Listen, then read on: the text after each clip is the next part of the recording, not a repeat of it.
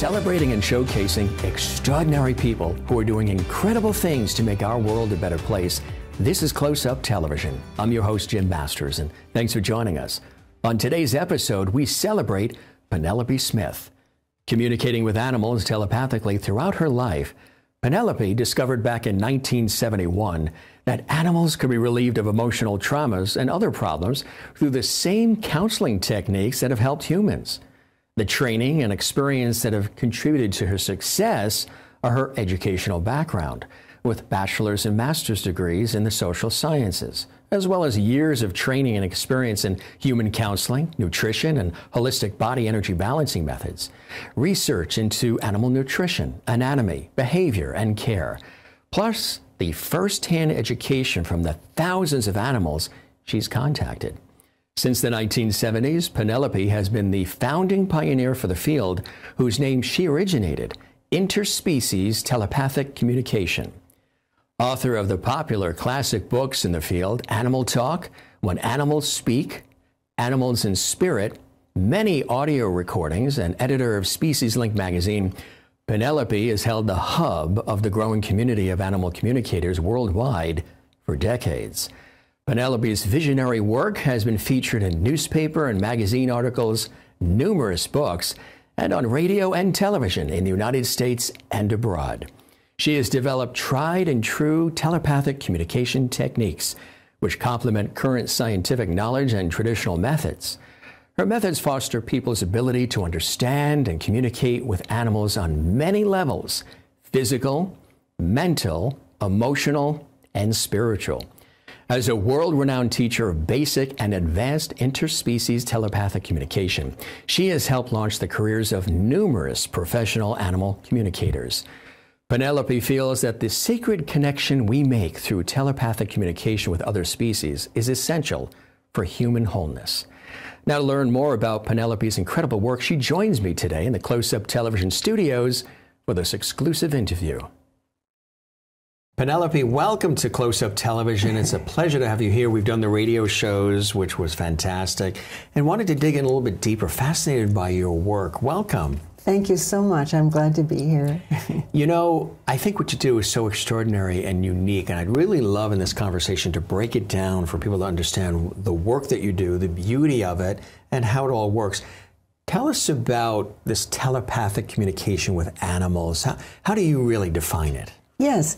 So a lot of times people, when they hear telepathy, they think, oh, well, that's something strange. But if you break down the word, you even get what it is. It's distance, pathy, feeling. So you're feeling across a distance. So it's the ability to receive feelings and thoughts and impressions and intentions, and we're talking about animals, so from animals. And it's actually a very natural ability that we're all born with, to get others' intentions, to get their thoughts, to get their energies, to get their feelings. And our society kind of socializes us out of it, so that people then go into their left brain and go, oh, well, that isn't logical, or it's not analytical, and it doesn't. Whereas when you're younger, you just kind of go, oh, of course I know what the dog is feeling. Of course I know what the bird is feeling happy. And you don't deny it, but then it gets socialized again and again out of people. And it's really incredible to see people regain and recover their native ability because they get happier. Absolutely, which is the bottom line, and there's nothing better than that. So did you realize, I know the 70s was a big time for you when you were doing the work, started the work, but as a kid, did you notice these abilities? Always. You know, I never did not have the ability, I never denied the ability to telepathically communicate. I was kind of a loner. And I loved animals. Right. So I would go and just sit in the little park nearby. I lived in a city, but little parks, and I would just talk to the animals and say, you can come to me. You don't have to be afraid of me. I won't hurt you. And so birds would land, and insects would come, and snakes would come out of the bushes, and I would just sit. They were like my little family. And I understood them, and it was never a doubt in my mind that they were living beings like me. that they were just like me, only they had different bodies, different Right. costumes. Right. And so therefore different role in the whole web of life, a different programming. But here we were, soul to soul. And so I never let people convince me. My mother told me I was very imaginative, and you know, and kids made fun of me. So I learned to just keep quiet. I didn't suppress it like most people do. Most people just suppress it and they go, oh boy, that's discuss this, bad. right. And we not only not discuss it, we'll get rid of it. And we'll do what the society says is the right thing. We'll Right. talk in the language that other people are talking. And I just went, no, I'm not going to deny my friends. Am I going to go back to them and say, well, you don't think, you don't feel, we aren't friends anymore? I said, no way. My dog, my cat, no way am I going to deny this. That was some of the most rich, tender relationships I had. Yeah. And so I didn't let anybody convince me out of it. So I just kind of kept it to myself, and it never disappeared. Did you grow up with animals in the Yes. house, pets? And Yes. What did you have? Well, we had dogs and cats, we had parakeets, we had goldfish, and I just would go out and talk to any animals that I saw. So they were mostly in the city, like squirrels and birds and smaller animals, and of course the neighbors' dogs and everybody else. And yes, my family definitely was animal oriented, but Right. treating them sort of as subordinates. You know, Right. as lower things. Pets, period. Yeah, and not as fellow beings that were walking together on the earth. We're doing our earth journey together, supporting each other. Right. And that's how I looked at it. I never looked at them as a thing, As a thing. as an object lower than me. It just Right. was not in my repertoire. And then, you know, I just went, well, other people just don't remember. Now, did you push it aside for a while and then bring it back out? No, I never pushed it aside. It was always there. I didn't know it was going to be a profession. I mean, I didn't know, Right. well, I'm going to be an animal communicator. expert at it, But yeah. my vision in life and my intention was always to help people to remember who they were, to have them be more enlightened. And so I just went in that direction. I went more into psychology and sociology and helping people. And then when I became a spiritual counselor for people, and I was counseling people all the time, I discovered again that the animals responded very well to this. And how I discovered it, and as I explained in my book, Animal Talk, my basic book on how to communicate with animals, that the same techniques that help people out of traumas can help animals. So I had a very graphic test of a cat who was very afraid, and I worked with her, and she had a wound from a cat fight, from cats attacking her, and it wouldn't heal. And she kept scratching it open. And I worked with her. And in a short session, probably about a half an hour, I did the same kind of trauma techniques that help people get through traumas. I worked with her, asked her questions. She started rolling pictures of cats being after her, being very afraid of everything in life. She was afraid of people. She was afraid of cats. Yeah. And it started to roll and roll. And I'm going, wow, really fast compared to people. People will tell you things, and then it takes hours and hours to do counseling with people. Okay, she did it so fast. And so then she went to sleep. And, you know, and the next morning, it was like a different cat. Her wound, which had expanded and her hair was starting to fall out, started to scab over, and she didn't scratch it again. And within a week, her hair was growing back. It was almost totally, you couldn't even see it. But the most amazing thing, and I had roommates at the time, they said, did you bring in a different cat? She was confident. She went up to people. She jumped on their lap. She never did that. She always scattered, except for me. She scattered when people came in the room. She trusted me, but she didn't with other people. And then she wasn't afraid of other cats anymore. And so they didn't beat up on her. The amazing thing, she could go out now, and she never got hurt again. Yeah. She never ran away because she stood her ground. You know, and they probably thought it was a different cat too. So I went, wow, Something's here. wow, Yeah. this is incredible. And I thought, I started to do the work with people, just with people who found out I could do this. And it was really my practice time. I started doing and getting incredible results. And what I noticed is that people changed. they started going. When they realized that animals were spiritual beings, that animals had higher awareness, they started to realize that they also had more awareness. Right. And I went, oh wow, this is even better than what I'm doing now, even though it's helping people a lot and I'm, teaching people and educating people. But this, it gradually turned into a profession. So that this was 1971, by the mid 70s, I was going, full tilt. I mean, I was charging people. I mean, I practiced for years. I just did it on the side. And then I started going, and then people wanted me to teach them. And then away it went. So this is something that's teachable. Yes. For others. Yes. How does that work? Well, it's very interesting that people, because they've suppressed it, a lot of times it's suppressed under layers and layers of fear, of being told they're wrong, and lots of invalidative Societal, things. Yeah. Yes, from their parents, from their other Peers. kids. So what happens is that people, when they start opening up this ability, they love animals. The people that come for this kind of training, they already love animals. And they start to shed that other stuff, the stuff of, I'm not a good person, I can't really do things, I'm not really intuitive. And all of a sudden, they start to be more empowered themselves. So it's quite a miracle. So I just tell people, okay, I wrote steps for them so that they could learn how to make it a game, make it light, because they get very serious about it and then it closes down for them. And then I wrote my book, Animal Talk, which has the steps of how people can open up to the ability. And then people start to remember, and I do the courses, do the trainings, in the classes, people would start to go, oh, I remember. I used to do this. And then it all starts flooding in. When I was a kid, I could understand them. And then I remember even when I suppressed it, when I felt it was dangerous. Right. That I no longer could do this anymore. Right. So yes, people recover it. And some people have a harder time at it, especially people that have gone very left brain. Where everything has to be sequential, and because this is feeling. Right. This is about feeling another. Right. And opening up to feeling. So you have to open up to your own feeling. And then you can open up to another's feeling. And so people then have to shift gears, and it's sort of like for a lot of people, it's like crossing a chasm. They suddenly make the leap and they go, there's a different world out here.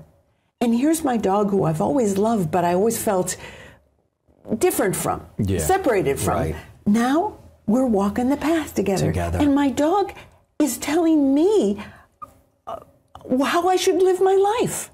And now I'm listening. My dog is my guide. People, realize that their dog or their cat or their bird or whoever it is has been helping them, they guiding sense them. a lot of things in advance of us. So it's really a natural ability. This is what I want to stress, is that it's not something way out there. It's not something only a few people possess. We all have it natively to open up to and remember. And then, I'm good at it because I developed it. Right. I didn't stop it and shove it under and then have to, dig it out. So I developed it. Let's talk about how you developed it. I mean, through the education and the experience. Yes. Well, for me, I just never lost it. So actually, it was a little bit hard for me to first write and teach other people, because to me, there was nothing to teach. It was automatic. Yeah. It was just intuitive. There it is. The animals are communicating to you. You listen. And you get their feelings, their thoughts, etc. So I had to kind of go backwards. And when I wrote my book, Animal Talk, I wrote it very sequentially because that's how people operated. That's what they related to. So I wrote, do this particular step, then this step, then this step. But the amazing thing is, after 45 years or more since it was written, the steps still work. And animal communicators who have generations of animal communicators are still using the materials, still teaching it, because it works. And so people can do that, go back to those basics and start to practice them, and they rediscover it. And some people rediscover it faster. They remember faster. So they start to go, oh, wow, I know what this is. Yes. And they just get it. And then other people struggle more. Can it be any age, too? Yes. And you mentioned that some people struggle more. Is there a wall of resistance that's causing them to struggle? Yeah, well, it's their socialization. I would say they were socialized that way, and a lot of their joy in living was also socialized out of them at the same time. Yeah. Because when you retune into the animals, the plants, the rest of nature, you get happier. It's a whole other thing. You know, I mean, all the studies say that now. Yeah. You just get happier. So a lot of people's happiness has been pushed down. I mean, look at the mental illness in people, the depression. Right. You know, but when you reconnect with your animal friends, with the plants, with the rest of nature, then people get happier. So the people that have a lot of stuff squelched, you know, has technology done some of that too? We're depending more on technology than on relationships with each other and animals. It's more you speed up your mind. The more you go into the mind and speed things up. See, with this, you have to slow down. Yeah, it's more of take a breath, Yeah. Well, look at the animals. They will teach you. So your cat is meditating most of the day. And then they can become alert at an instant. And do it, right? And there they are.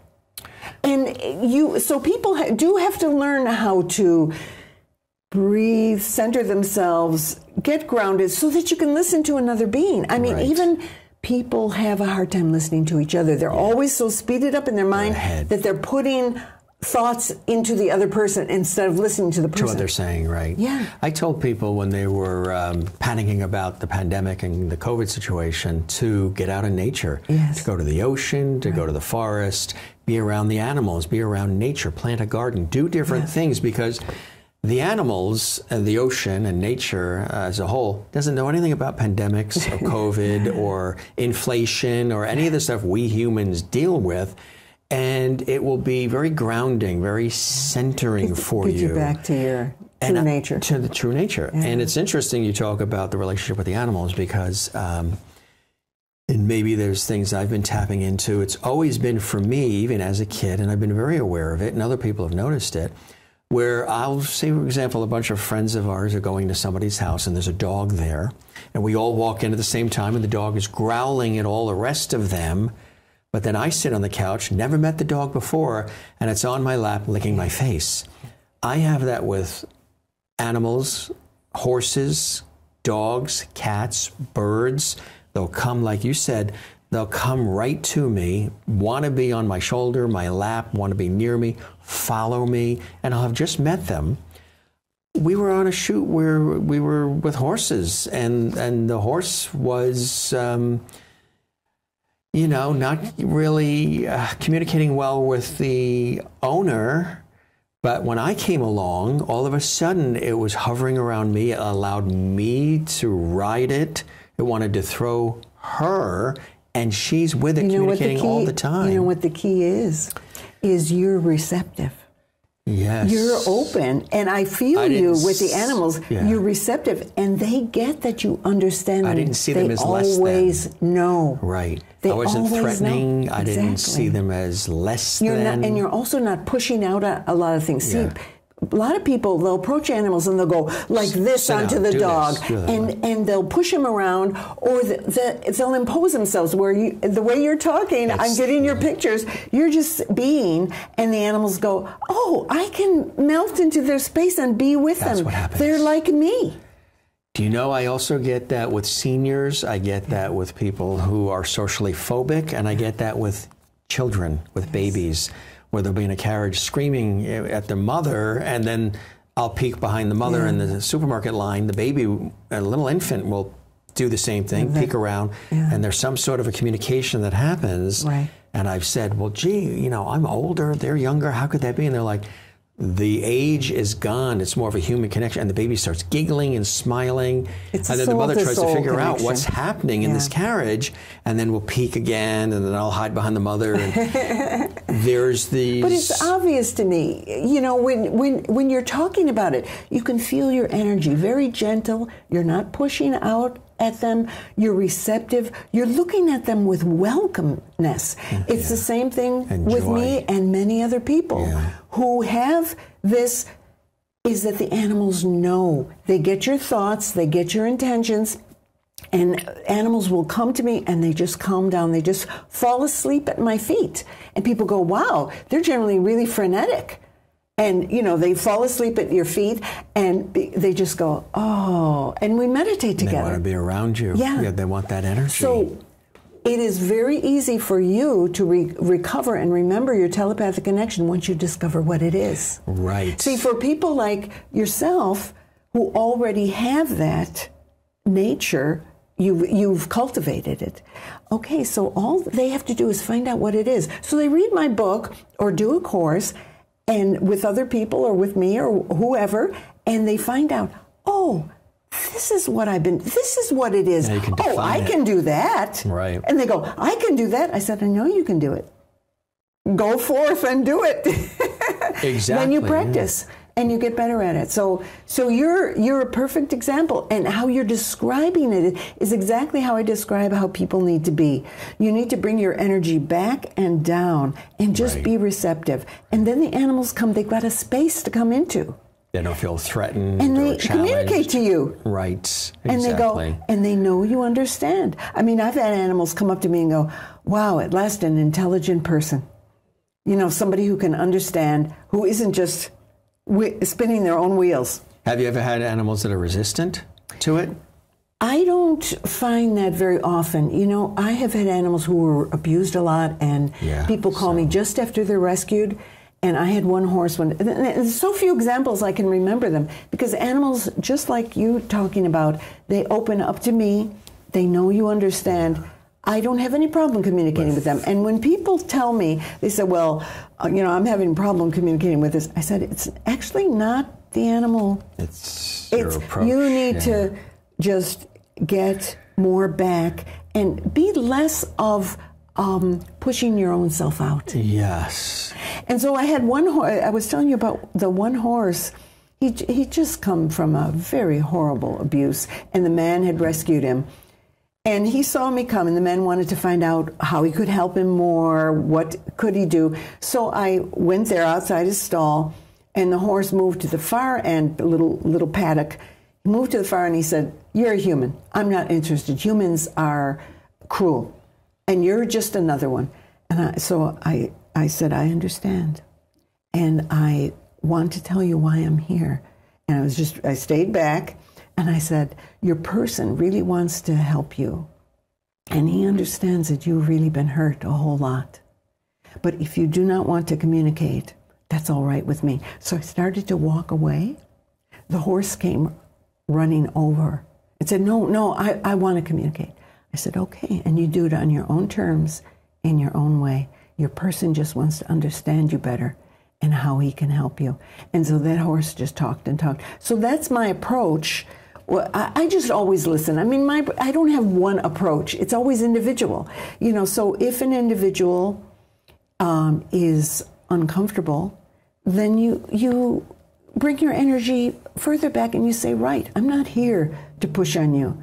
I'm not here to make you do something. How could you tell? What are the signs? Do they growl? Do they retreat? Generally, you know, beings are, when they're afraid, their bodies are tenses up. Tense. You know, they move away. Dogs may growl. You know, those are hurt animals. Those are animals that are hurting, or they are checked out. You know, you get some animals that have been so abused, they're not even in their bodies anymore. It's very sad. Do they, you know, sometimes I've heard this said a lot lately, that some people will say humans sometimes are not necessarily born with that empathy gene. Like, you know, we talk about empathy and the importance of kindness and empathy in just everyday life with each other, but some people just don't get empathy. They don't know how to express it. They've never dealt with it. They don't know what it really is, and that's why they seem so non-empathetic. Yeah. Are there animals that aren't? I haven't experienced that. You know, what I've found with animals, even animals who are afraid, or like wild animals, they have to protect themselves. Yeah. They're hungry and and they're surviving, or they've been hurt by people. Okay, when, again, you don't push yourself on them, and you just be quiet, and you can communicate at a distance. You don't have to have them in your lap. You can communicate at any distance, and you just honor them, and they see that you're honoring them. They come out. And actually, Jim, the thing that I found is the greatest lesson that I've learned from all animals of any kind, domestic or wild, is compassion. And they have compassion for each other.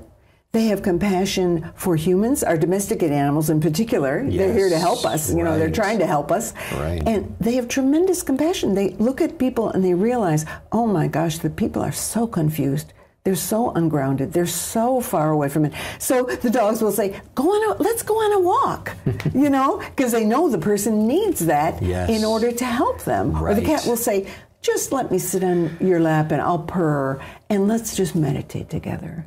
And when you start doing that, the animals have compassion for our difficulties.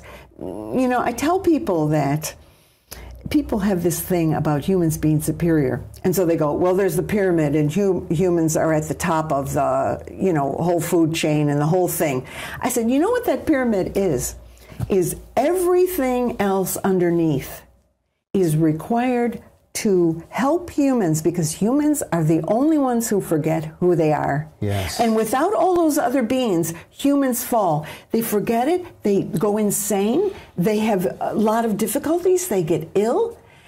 And the animals are still there, remembering who they are, living life to the fullest, being the dog or the fox or the elephant that they are, and teaching people by example.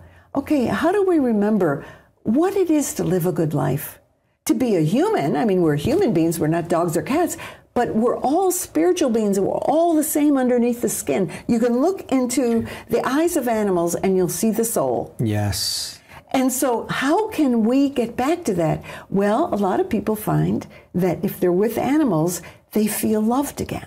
Yeah. They start to feel what love is. They start to feel that empathy. They start to feel that compassion. Now, I understand that some humans are very damaged. They're damaged by drugs that their mothers had. They're damaged by a lot of other things in our society that cut them off from their natural empathy.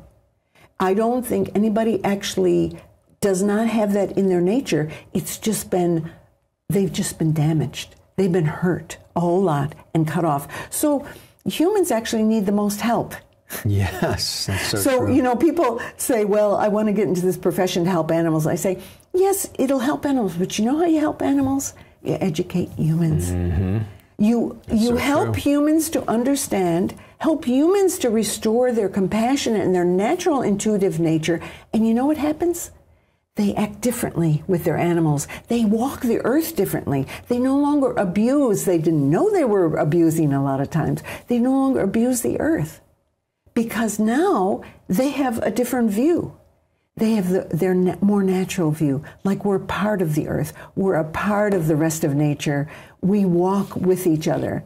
And so that's why I say this is life-changing. It's life-changing and planet-changing work. Oftentimes, people will see things that animals do, whether they've trained them to do something or just the way they respond, and say, wow, the animal's a lot more intelligent than we humans give it credit to be. And I've seen that too, when you see dolphins or you just see some of the extraordinary things that they instinctively do, which actually are for our aid and our betterment and our safety and our happiness and our joy. I think that animals are a lot more intelligent than we think they are or we allow them to be. Well, if you're not open to it, you don't see it. Right.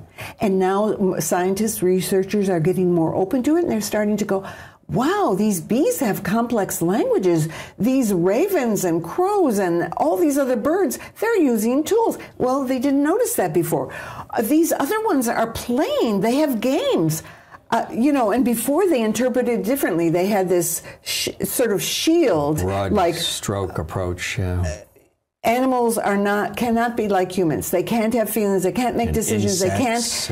And so they never saw it. So now, funny enough, the researchers are all seeing it. They're seeing the studies where people are getting better and more compassionate and more happy when they're around animals. Well, why?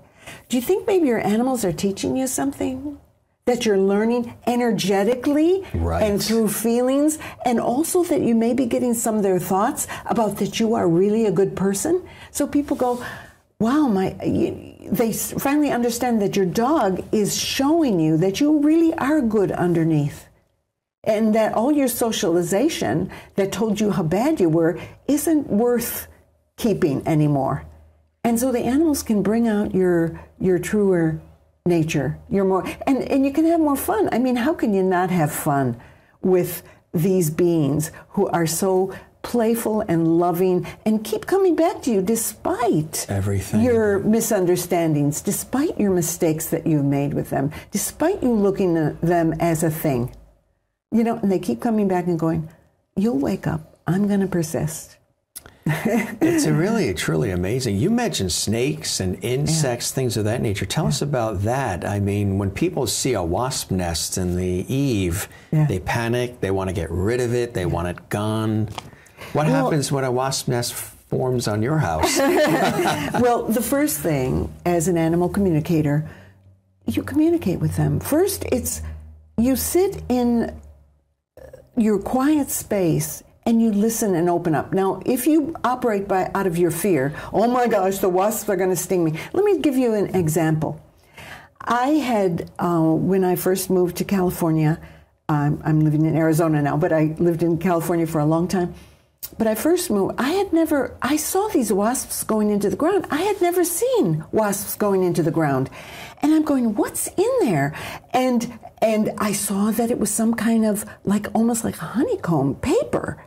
And all these wasps were streaming in there. So if I had operated out of fear, I would have gone, oh, we got to get rid of these wasps, and oh, they're going to sting me.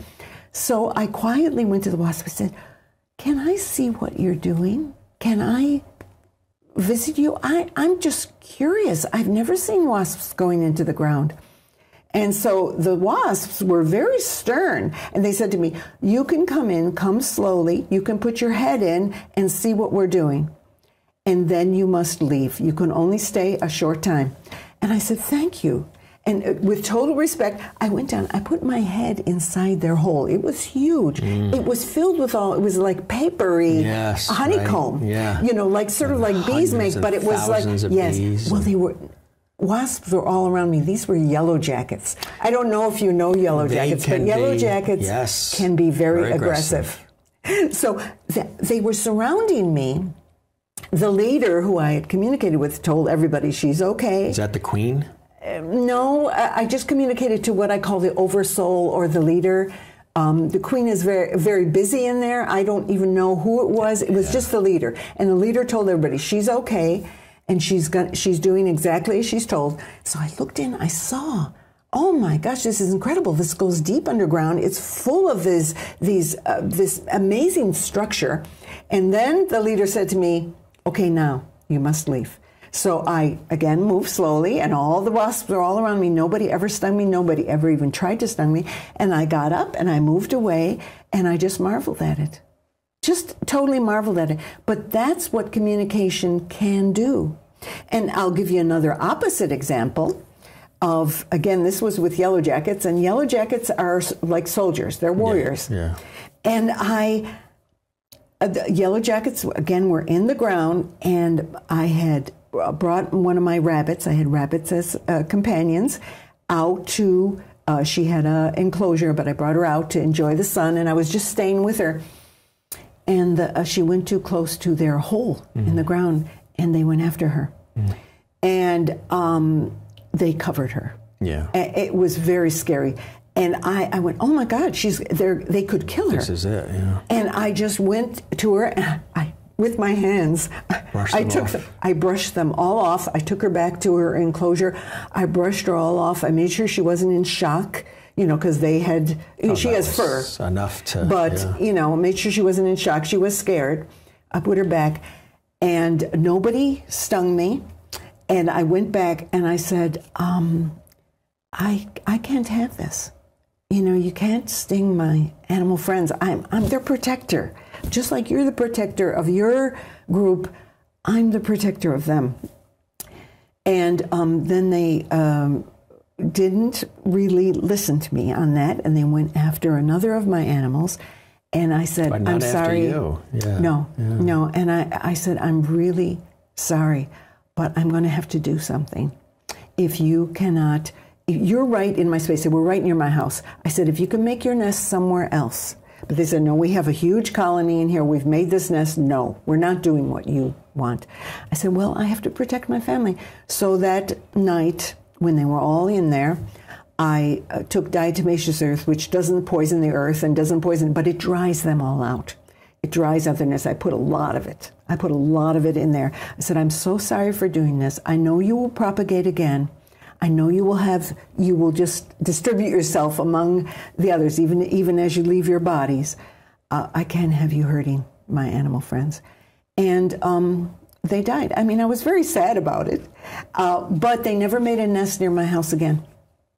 They took it, and I said, you'll need to take it away. I do have to protect my animal friends. Sure, yeah. And that was that. So again, communication, and some people will just very quietly meditate with the animals and ask them to leave, and they will leave. And then I have others, like ants that are in that they said, our colony was here. We've traveled this trail long before you built this house.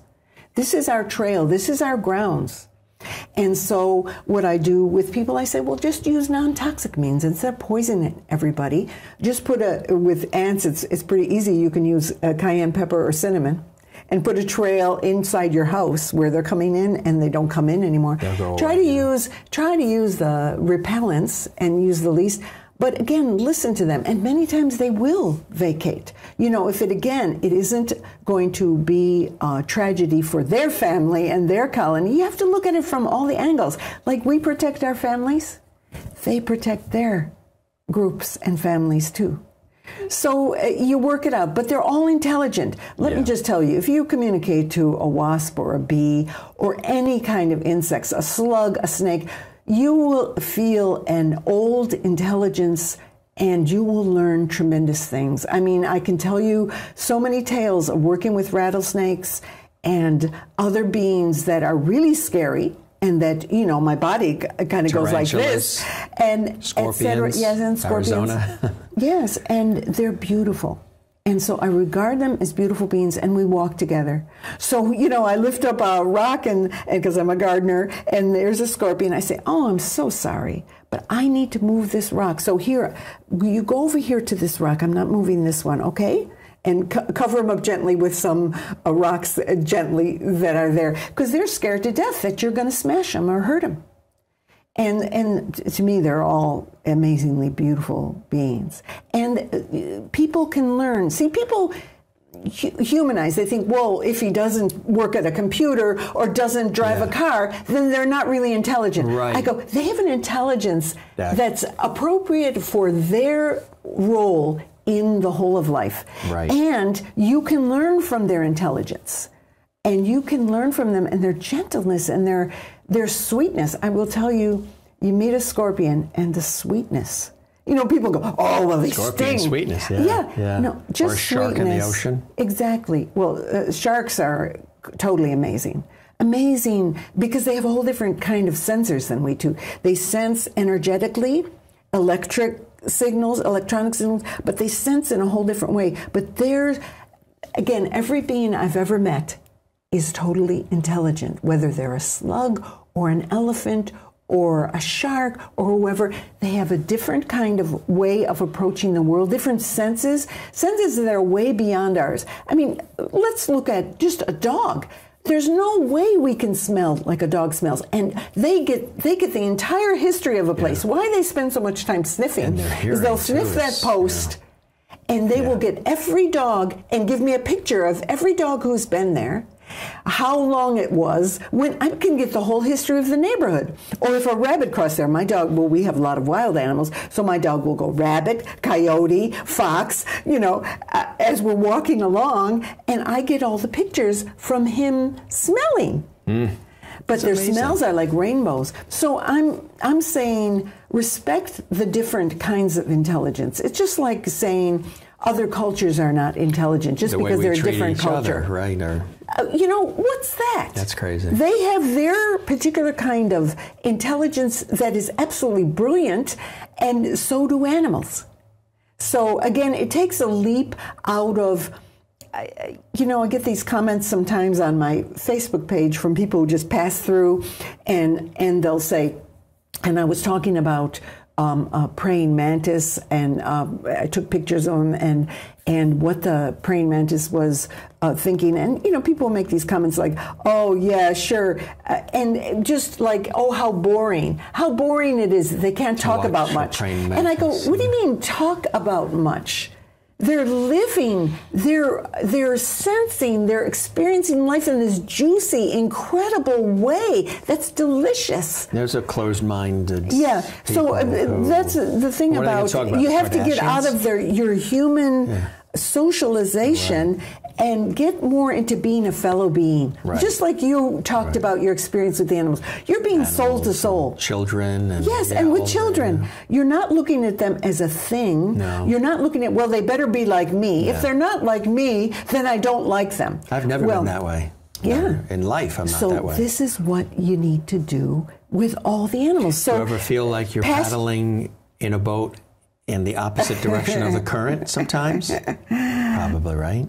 I will tell you that I don't operate like that. I go, people are awakening, and I'm watching over these years that I've been teaching, over these 50 years, I've watched people wake up more and more and more. And yes, there's a lot more waking up to do, but there are so many people who didn't look at animals as fellow beings before. Right. And now they do. And now there's many, many more people that look at the trees that way. Now they're looking at the rivers are alive, the oceans are alive. Absolutely. Okay, if we don't, we're doomed. We're doomed. So if we stay in our little narrow spectrum of thinking that we can control, then we're in trouble. So anyway, there's so much joy in it. I mean, you know that, Jim. You get so much satisfaction when a wild animal comes up to you. I mean, what could be better? Or your dog, the dog, as you said, that was growling at other people, comes up to you and say, hey, now you get me. And sure enough, and what happens to you? Your heart opens, your joy increases, life is better. So I go, isn't that a good result? I had, when I was 11, 6th grade, I came home from school. I had a tropical fish aquarium. We had one in the den, but then I had one in my bedroom. And there was a mix of tropical fish, but there was this one goldfish that I had that I had for a long time. And usually their lifespan isn't that long, but this one got bigger and bigger, and it was just always there, and it outlived a lot of the tropical fish, and it was just there. I think the name was Wally. And I remember coming home from school one day, and somehow Wally did some sort of a backflip or something and got out of the actual tank and was laying on the floor in the bedroom, right there, just stretched out. And I, 11 years old, I thought, he's gone, he's dead, that's it. And I don't know, I started talking to it, and I lifted it up, I put it back into the water, it floated a little bit, and it came back. Yeah. It came back. Yeah. Most people would have thrown it right out or whatever they did. I said, that Wally has survived so many other things. This got to be. You had the connection. And it came back to life. It actually came back. Yeah. It's like it resuscitated it. And also, that's a very healing thing when you understand another being and you're talking to them and communicating with them. That is a healing energy that you're putting out. And so you acknowledging that being and giving him a chance to show what he was about. Here's another shot. Yeah. I thought maybe he flipped out of the tank because he wanted to go to school with me. It can happen. It can happen. No, animals are really, nature itself is exceptional. And like you say, the trees, and I'm in tune with all that too. Yeah. I mean, when there's a storm that comes through and these beautiful trees that have been there 200 years are knocked down and that's it, the life is over. When you see a tree go down or whatever, most people just, guess let's get rid of it. To me, it bothers me when I see trees die or they fall over from a windstorm or something. Trees are amazing too. They really are amazing. And communicate with them more, because you'll find they're so benevolent. Well, you're a gardener too, like me. Yes, Yeah, green and they thumb. have such a big, expansive perspective, and plus they're connected to all the other trees. And what they survive, the weather, the wind, the heat, all the different elements, and then they lose they lose their winter coat, and then they are bare, and then they come back. If you really study all of it, it's absolutely extraordinary. And you've written books about a lot of these things, and you have all kinds of recordings, and you've done a lot of research on this. Tell us about the materials themselves.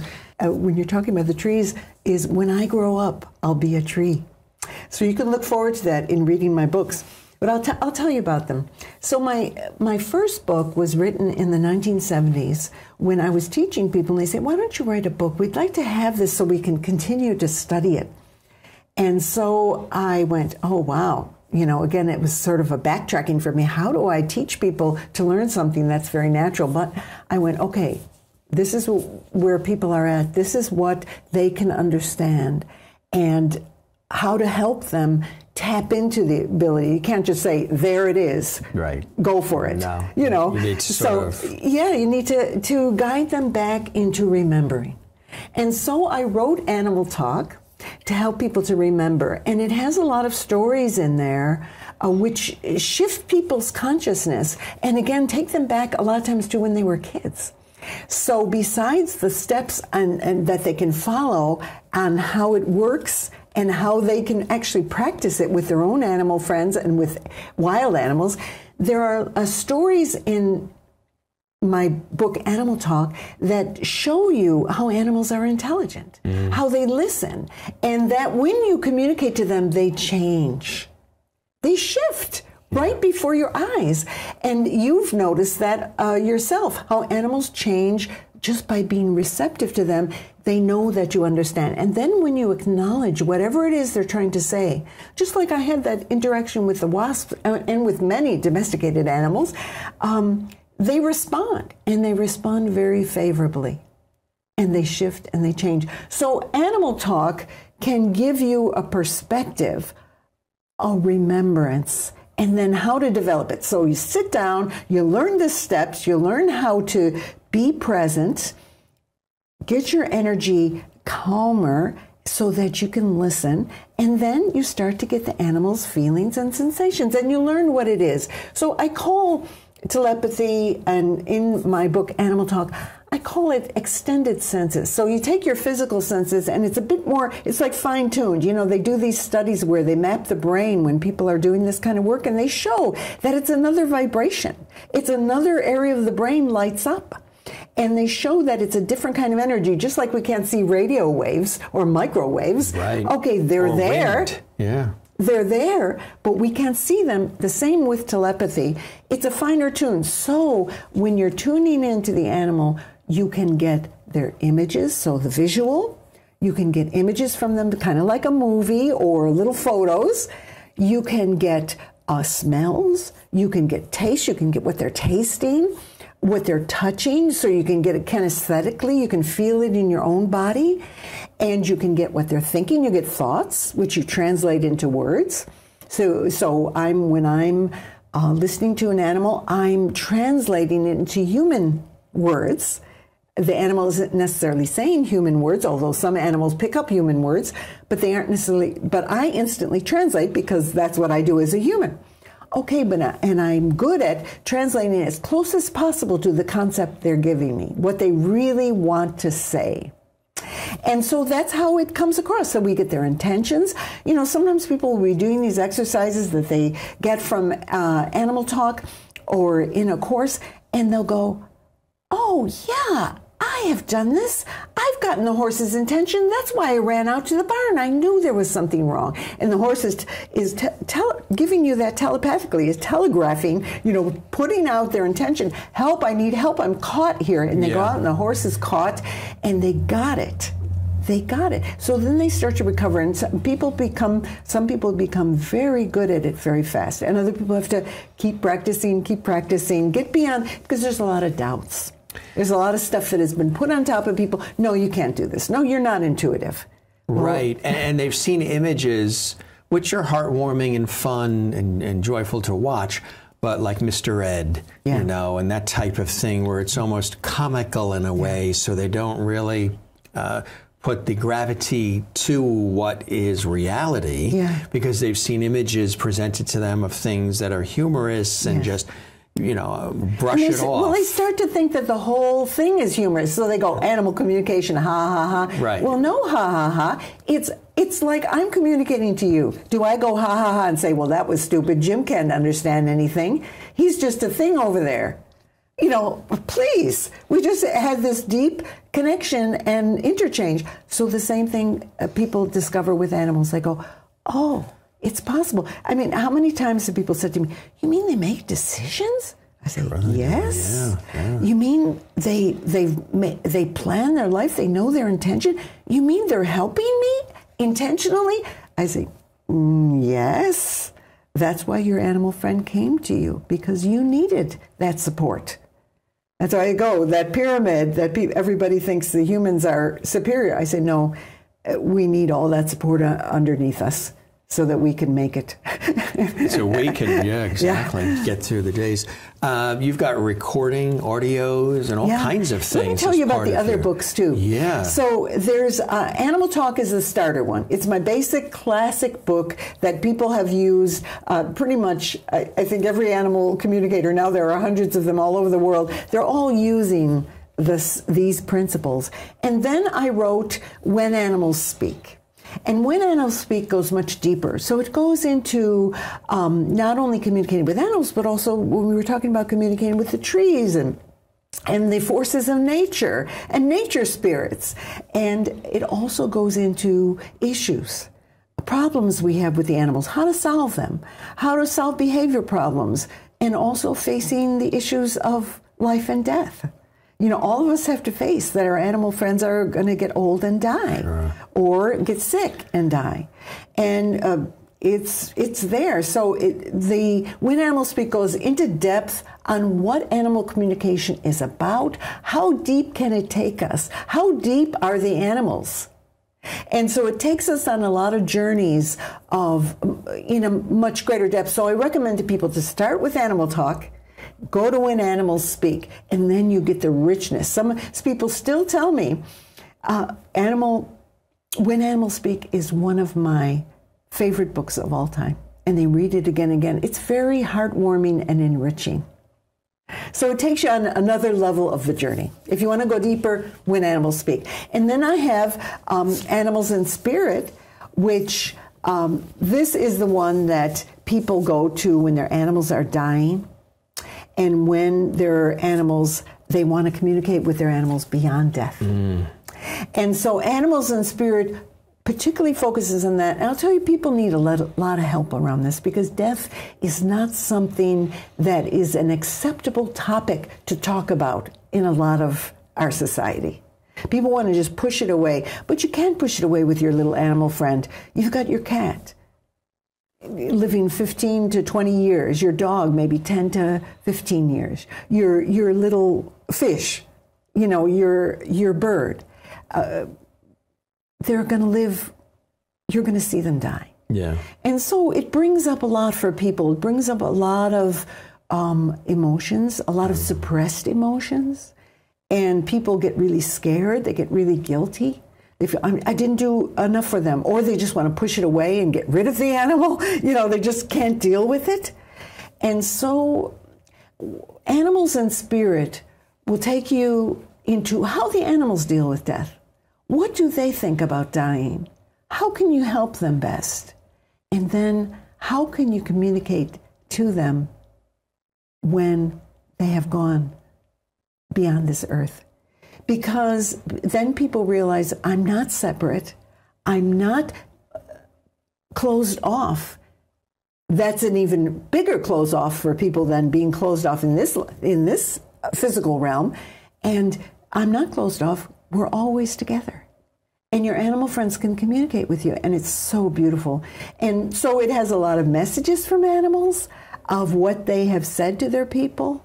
And also it takes up the subject of reincarnation. that many times our animal friends will come back to us because we need more help than just one lifetime. Yeah, absolutely. of an animal's 10 years or 15 years. Let's talk about the courses, too. You've actually crafted and fine-tuned actual courses that people can take. There's more of the beginner, the basic, and then there's a mastery series. Tell us about how that all works. Now I am not teaching my training program, but I have in audio recordings, I have put the basic course, which you can take those audio recordings, available both on CD and digitally, and you can take them and follow along and do actually the course that I taught for years and refined over the years, that again still works very well, and do all the exercises that help you to remember, that show you what telepathic communication is and how you can work with it and work with another person on it. You know, you can take another person and work with these exercises, and then with your animal friends. And it's really quite remarkable. And then I have the Animal Communication Mastery Series, which then goes into people who want to go further with it. Right. So you have the audio recording on the basic steps in there, as well as going deeper into animal intelligence and awareness, who they really are, how they really think, how we are not so different from them, but also how we are different, but our commonality as souls. Then it goes into understanding animals' viewpoints. So people who want to do this as a profession and they want to counsel animals, they start to learn, oh, this is how I can learn how to understand animals' viewpoints. This is how I can get deeper on it. This is how I can approach it. Because I have a lot of experience. I've talked to thousands and thousands of animals. I've done thousands of consultations with people and their animal friends. Plus, I've just talked to lots of different kinds of animals, wild animals and domestic animals. And so this experience gives people, and in the Mastery Series is also the healing and counseling with animals. So how you can actually do this to help animals, how you can act as a healing force, techniques that help you. And then how to listen even deeper, because when people start doing this professionally, you're going to run into a lot of problems people have with animals. So people have behavior problems and they have medical problems. Well, medical problems are a veterinary problem, but there's an emotional side that you can help with. So you can help with the stresses, the emotional and spiritual side. Well, the vet works with the physical end. You can work with, okay, what kind of stresses were in the animal's life? How did it start? And you find out all kinds of things, and you can help relieve those stresses. And working with a person, they can learn how to relieve the animal's stresses, and also animals release emotions. Right. During these counseling sessions, my gosh, the changes that happen. So it's sort of like the psychosomatic elements behind the illness you can work with as an animal communicator. So I've got all that in my recordings. And the benefit also is for the person that's involved, right? Because there's a transformation that's happening in their life. Always learning. What are some of the things that you've seen happen and that have happened for you? Oh my goodness. Just, I have had people, again, who have sort of when they first start out, they love their animals, but the animals are sort of distant. They're taking care of them, but it's sort of a distant feeling. And then as they learn more about the animals, and of course they, have certain problems with the animals, and we find out what's going on from the animal's perspective, people start to go, oh my gosh. And they start to realize the spiritual nature of the animals and their own spiritual nature. So you get people who you can almost see the cages breaking, the bars of their own cages breaking. And I'll have horse people who were trained to use force on horses in ways that the horse is objecting to. And when they find out, and the horse gives a program. I mean, I've had horses tell me, if you work with me like this, I'll be happy to work with you. I'll be happy to jump and run. I love to jump and run. But I don't like it when you're jerking back on me or digging your heels into me or your body is tense. And they give the person a whole program. And I'll tell you that what happens to people, they just change and they start teaching people. Some of these people are advanced people teaching dressage or teaching other people. And they start to shift and they go, let's approach the horse differently. Let's listen to them. Right. And the change in the horses, I mean, over and over again, I see the changes, and they just do so much better. And they have hurts too. You know, I'll give you an example of one horse. The person was wanting to sell the horse, and she had had the horse for a certain amount of time, and she wanted to sell the horse. She wanted to do another kind of activity that this horse wasn't good at. Okay, well, here she's about to sell the horse, but the horse gets very, very ill. The vet couldn't do anything about it. The vet did everything they could, and they said, I'm sorry, you know, we've done everything we can. So she called me, and the horse, I mean, is just hanging his head. And he says, I love her, and she doesn't love me. She wants to get rid of me. And so I said, the horse said, if I get ill, she won't get rid of me. She won't be able to get rid of me because nobody will want to buy me. Right. And the horse was so sad. That was part of the illness. The illness. Just tremendous grief. And the person was like shocked. She was like, I can't believe this. I can't believe that a horse could feel this much. I mean, you could see her whole world was kind of shifting. And I said, yes, he really loves you and does not want to be kind of sold down the river. Away, and she said, well, I want to do this activity. He doesn't want to do it. So I asked the horse, and the horse said, well, we can do this. I can't do that activity. I'm not built for that. I don't like it. I don't like to jump, etc. But we could ride together. She likes to ride. And anyway, we worked it all out, and the person decided not to sell the horse. And she actually shifted so that they developed a new career together. I mean, so people shift too. It's not just the animals shifting. Of course, the horse got happy and lifted out. The horse was not ill anymore. Right. And they had a life together. So this shows that the work actually helps with misunderstandings, behavior problems, psychosomatic situations in relation to illnesses and injuries, right? It's quite amazing what changes. And again, you always refer to vets because vets have their job. That's what their work is about. Right. And so, but many times people refer to the vets, and the vet finds, well, the animal's still not getting better. And then we find out that there's other things going on with the animal that need to be addressed. Yeah. Again, on the emotional end, on the spiritual end, that can't be addressed necessarily by physical means. How long does it take for somebody generally, or is there no general way, for them to realize that they have the gift of doing this telepathically? Everybody's different. You know, sometimes people will just tell me, and I have many testimonials over the years, they just picked up my book and they knew. They picked it up. Nobody ever told them that this is what they were doing.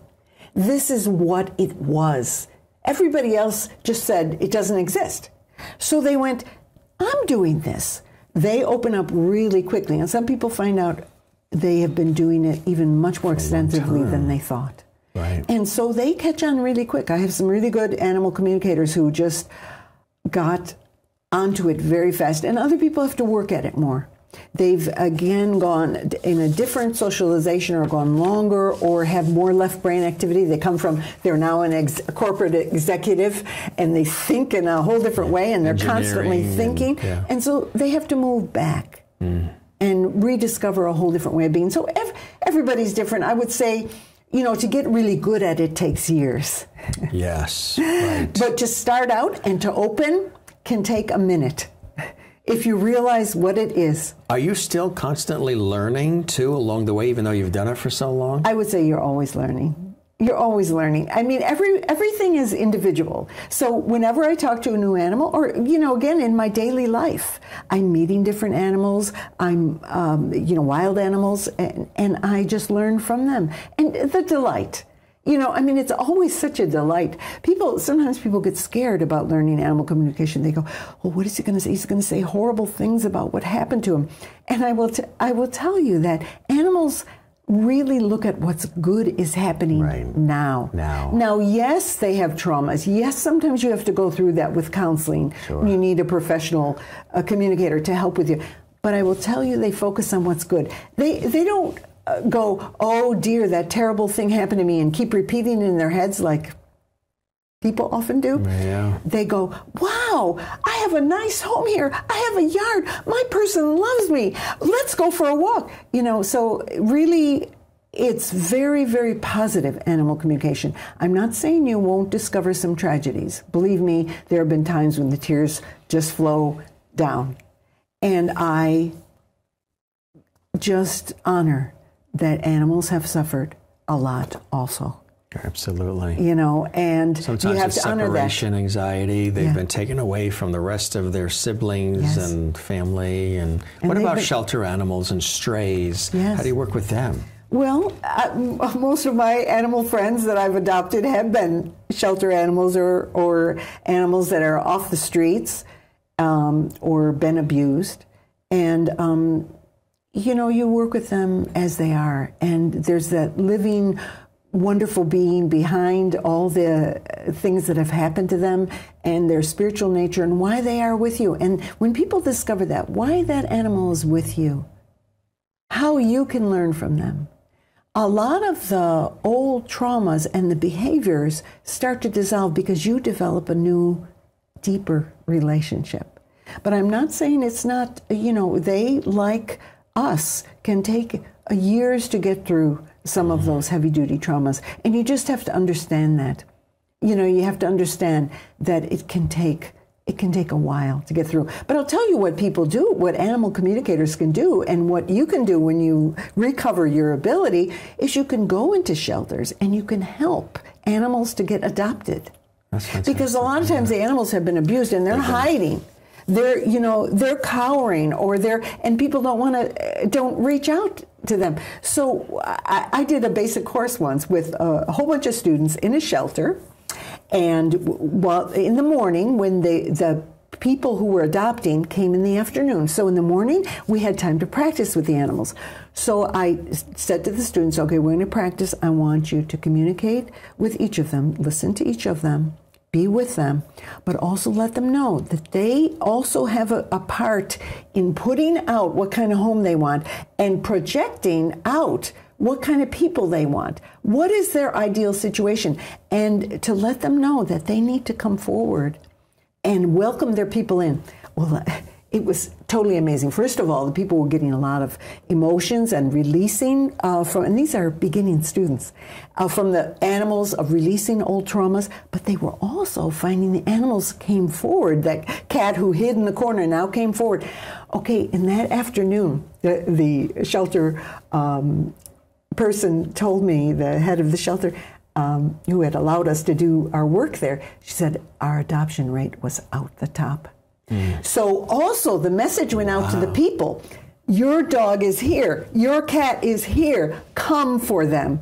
And the animals were sitting there waiting in the front of the cages instead of going, oh dear, people are coming. Oh dear, nobody's going to adopt me, because they've been abused and they've been thrown out.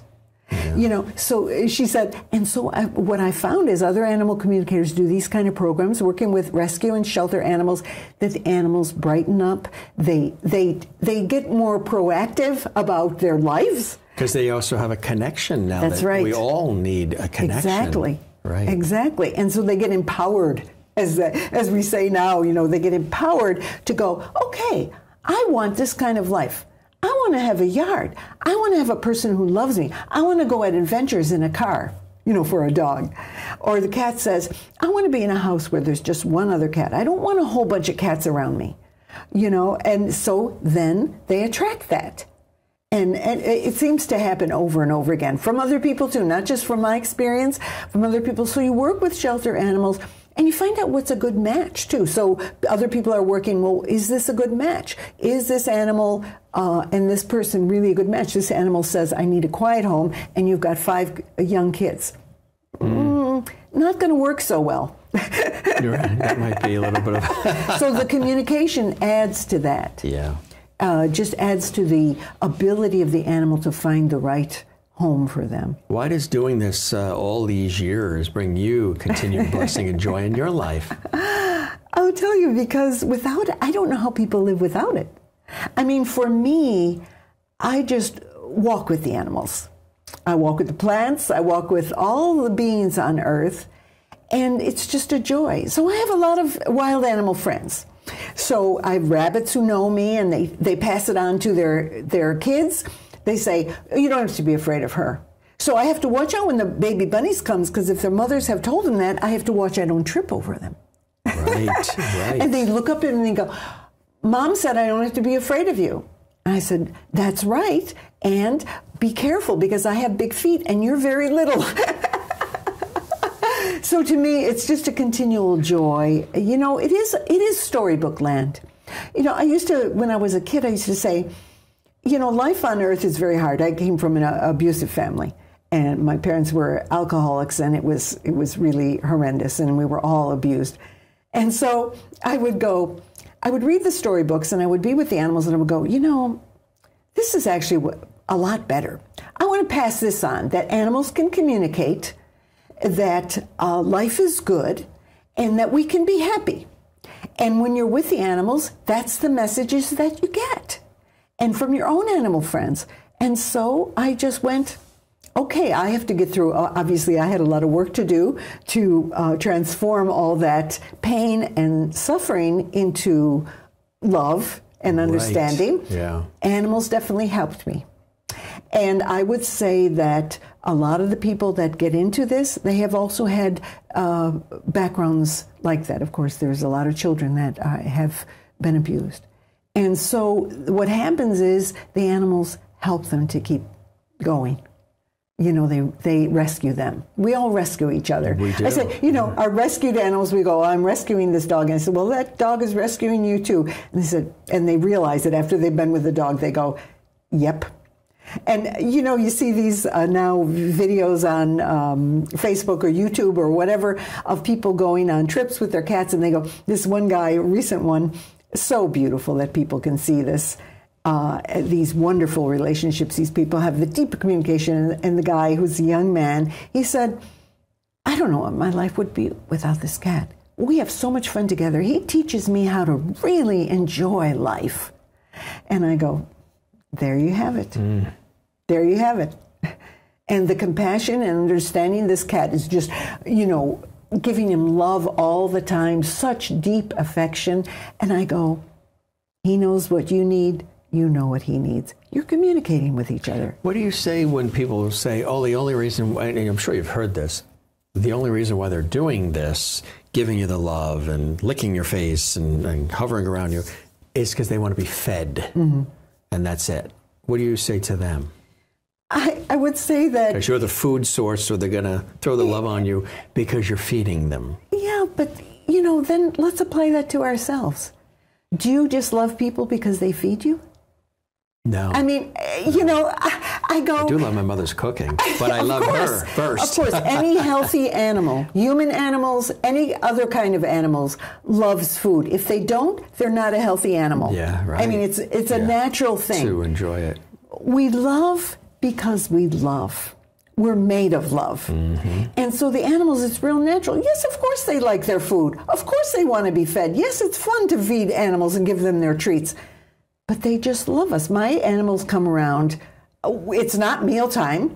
They're just with me. We walk together. I mean, if you don't know that from being with your animals, you're not really being with them. They want to be with you. Now, if you're an abusive person, well, then it's a different story. You know, at least you give them food. But if you're not, I mean, the kind of people who come for animal communication are not generally abusive people. They're people who love their animals. So I just think it's kind of missing the whole point of why we gravitate to each other.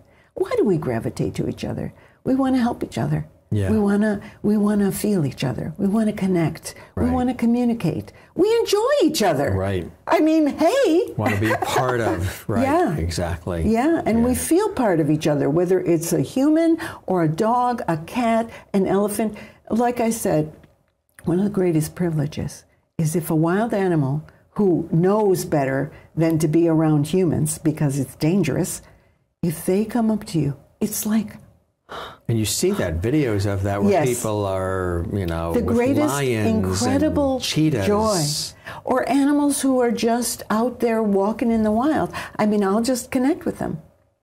And we'll just connect, and we'll just walk together. I've walked with coyotes like that. We just look at each other and say, I'm just walking with you. There's a respect that's there too. Exactly. It's important, the respect. That's part of I have these list of tips, pointers on how to enhance your telepathic communication in my book, Animal Talk, and in my basic course. And one of the first ones is respect animals as fellow beings. Without that, you don't get anywhere. You will not be able to open up to communication. If you're looking at them as lesser or things, you won't open up. So respecting them as fellow beings and see what they can teach you. See what you can learn from them. Oh, it's such a wonderful world. Let me just tell you, I mean, I cannot emphasize enough. Without this, I really feel that people have a deep loss and sadness. Without this connection, there's a big missingness. And somewhere along the line, people will realize it. Or they will have the diseases of our society, the mental illness, the depression of our society, if they don't connect with the rest of nature and realize that we have a lot of friends, billions of friends. That are there, yeah. And they're all there. And if we walk with them in a different way, life is enhanced. We can be more joyful, and the planet is better for it. Like Dr. Doolittle said, right? Walk with the animals, talk to the animals. Yeah. It's so important. This was really amazing. This was eye-opening on so many different levels, and I'm in tune, as I mentioned, with some of the examples that I've expressed that I knew about early on, about the way animals, children, and others respond to me, and I respond to them. And I think this is really incredible work that you're doing.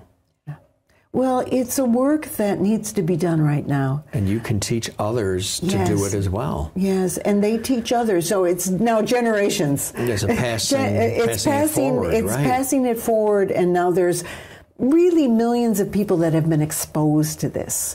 And now there are hundreds, if not thousands, of animal communicators who are helping others. Right. So I would say the importance of it in our time is what it makes it almost urgent now, is that unless people connect, unless they reconnect with themselves as part of nature, we're lost. We're polluting the earth, we're polluting our own home, we're poisoning ourselves and everyone on it. If we shift that, when you communicate with animals and plants and rivers and mountains, you no longer want to, and the ocean and all life, all the elemental forces, like go out in the storm, in the wind, and communicate with that being. Well, you no longer want to do harm to them. Right. You realize you're part of them. They're helping you. You're helping them. This is all a part of the cycle of life and death on this planet. And let's live it the best we can while we're here. Why would we want to poison what supports us? That's right. And so if we shift and we communicate with all the other beings, then we certainly don't want to hurt them anymore. What's the overall takeaway with all this work?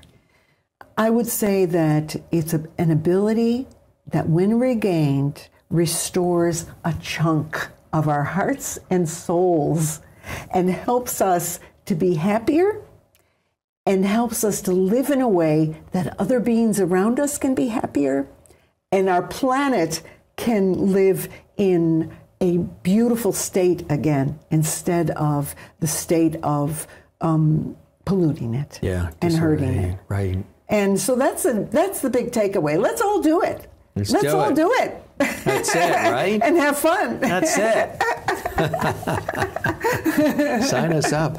This was amazing. Thanks for coming to the studio and being so open, real, authentic, and passionate and joyful for this work, because you can see it. I can feel the energy, the warmth, and the vibe that you are all in. You've been in for years, since a kid, and this is very deep for you, and it is for others who you've been able to sort of invite to all the people that have learned. It's extraordinary. They're so beautiful. I call all my students my little chickens. Right. I go, but I think of the earth that way. Little chickens. You hold them under your wing and you go, okay, come on, wake up, be yourself, enjoy life, and then go out. And go out and use your talents and use your ability to awaken other beings. Share it. Yeah. And then we're all better for it. This is a beautiful thing. It's a beautiful, beautiful thing. Thanks for sharing it with us on Close Up Television today, Penelope. It was fantastic. Thank you, Jim. Continued joy and success in all that you're doing, and keep us posted on it all. Yeah. Thank you, Jim, so much. It was really a pleasure. Thanks for joining us. Thank you. If you'd like to learn more about Penelope Smith and her extraordinary work, visit this website, animaltalk.net. For Close Up Television and Radio, I'm Jim Masters. Thanks for joining us, and we'll see you again next time.